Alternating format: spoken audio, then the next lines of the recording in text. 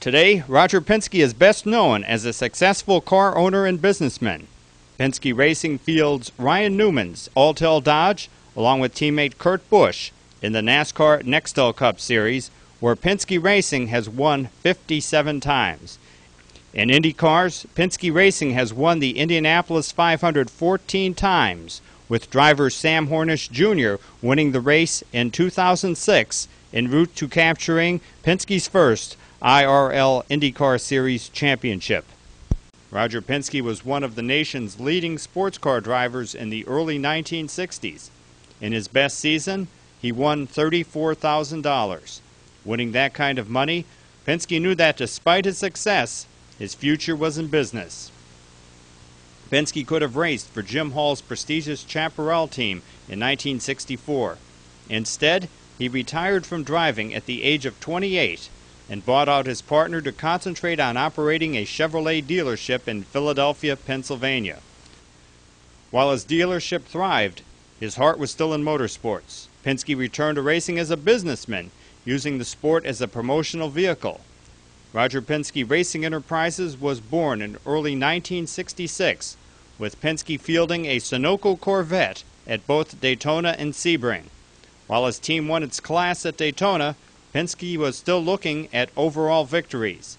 He signed rising star Mark Donohue to drive and landed the Sun Oil Company to sponsor his new Lola T70. All the pieces were in place and success followed. Donohue won 3 straight races in 1966, finishing second in the Can-Am Championship.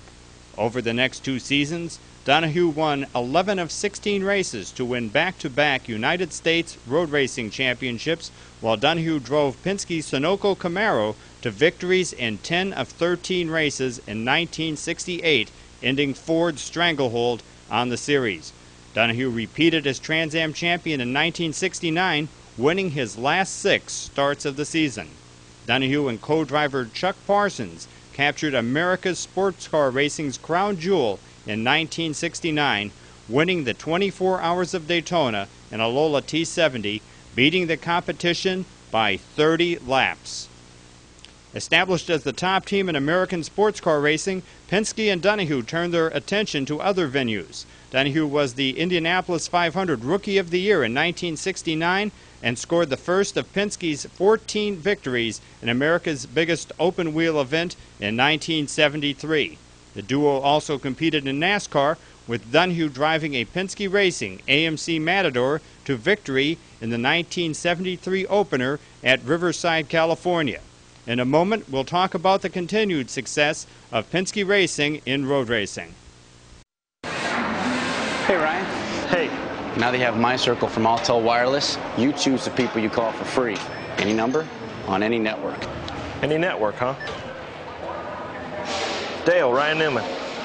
Hey, did you hear the race is canceled? Yeah, that's the word. Cool.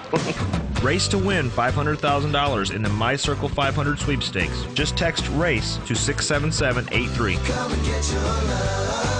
Yeah, Jeff, it's canceled. See ya. While Penske's success spread to Indy cars and NASCAR, the team continued to dominate the American road racing scene. In Trans-Am, Penske Racing switched to the AMC Javelin. Donohue won 7 races and the championship in 1971. Penske Racing dominated the SCCA Can-Am with the long-tailed Porsche 917. George Fulmer won 5 races in the 1972 championship when Donohue was hurt in a testing accident. Donohue returned the following year in an updated Porsche 917-30 to win 6 races and the title.